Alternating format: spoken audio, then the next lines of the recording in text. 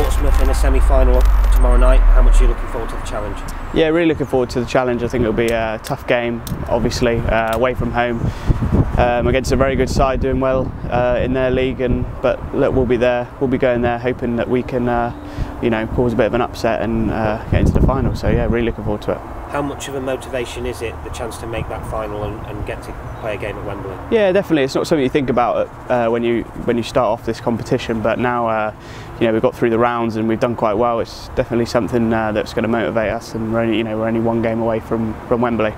And it's, when you look back at the whole competition, it's something that the players have really earned, haven't it, in terms of the sides we've beaten on the way to this semi-final as well. I think so. Yeah, I think you're right. We beat some good sides along the way.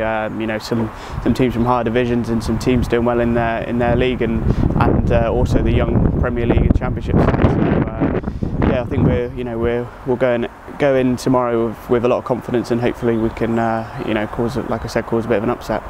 Do you get confidence from those previous upsets as well? I think so, yeah. I mean, you can't, once the game's done, you're on to the next one and you're focusing on the next opposition. So, we do our work before and focus on the opposition, but tomorrow will be no different. Also, Fratton Park, nice stadium to play in, isn't it? Always a good atmosphere there. Yeah, it's got a lot of history, hasn't it? And it's a ground that I've not played at before. I've been there to watch a few times, and it's, like I said, it carries great history, and it'll be a really good stadium to play at. So hopefully, the pitch will be good, and we'll be able to play some football. Exeter come into the game in good form as well.